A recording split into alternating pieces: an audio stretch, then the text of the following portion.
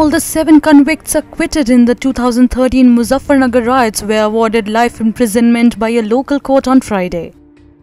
कवाल कांड के सभी 7 अभियुक्तों को गिल्टी होल्ड किया गया था। आज दंड के प्रश्न पर सुनवाई की गई। अभियोजन पक्ष ने अपना पूरा पक्ष मजबूत तरीके से माननीय न्यायालय में रखा।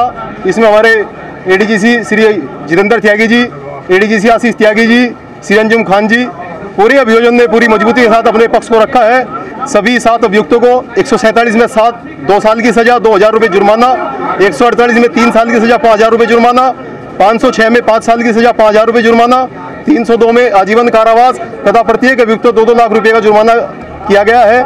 इस राशि में से पीड़ित परिवार को 80% राशि पीड़ित परिवार को दी जाएगी। हम न्यायालय के इस निर्णय का पूरा सम्मान करते हैं। 7 की उम्र क्या है? 7 को उम्र कैद, आजीवन कारावास से सभी आजीवन कारावास से दंडित किया गया है। The 7 convicts are accused of killing 2 persons and engaging in riots in Kawal village. An ETV Bharat report.